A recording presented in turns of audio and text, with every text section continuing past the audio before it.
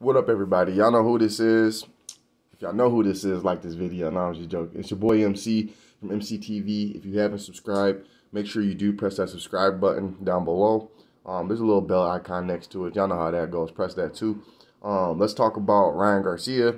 Y'all know what it is. Manny Pacquiao, Ryan Garcia. We got official news that fight has been called off. Not only did Manny Pacquiao lose and get stripped of his belt, what do you know?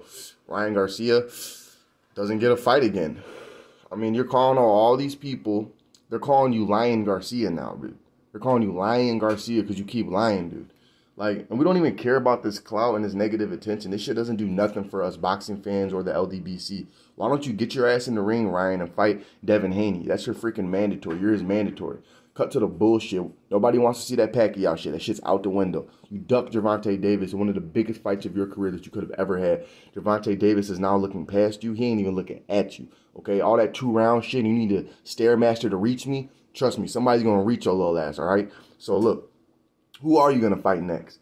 You have no choice but to step into the lion's den now, Ryan Garcia, or Lyin Garcia.